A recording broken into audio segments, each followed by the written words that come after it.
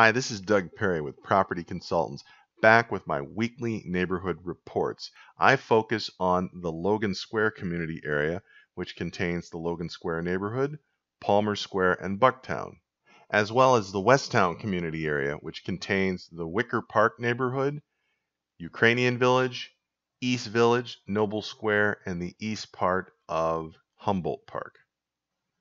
So the latest data is compiled by the Chicago Association of Realtors and is for the month of January.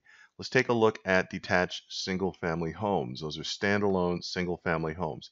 If we look at the year-to-date data, we see a massive increase in the number of new listings at 44. However, closed sales has gone down a bit. The median sales price has also gone down at $709,000.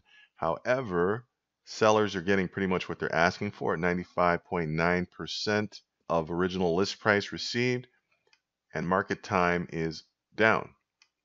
If we look at condos, attached single-family homes, we see across the board everything has increased. The number of new listings at 84 in January, closed sales 29, median sales price is up at $393,000, and sellers are getting pretty much what they're asking for. However, market time is up. So now if we look at Westtown, again, detached single-family homes, new listings is also up significantly over last year. Closed sales is up. The median sales price has actually gone over $1 million. Sellers are getting pretty much what they're asking for at 92.8% of original list price received. However, market time is up significantly at 135 days. If we look at attached single family, in other words, condos and townhouses, we see that new listings is down a bit.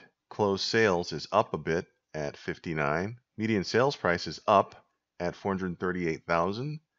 Sellers are getting pretty much what they're asking for, and market time is down at 70. To keep your finger on the pulse of real estate in Logan Square and Westtown, sign up for Market Snapshot. Either click the link below or copy and paste it into your browser.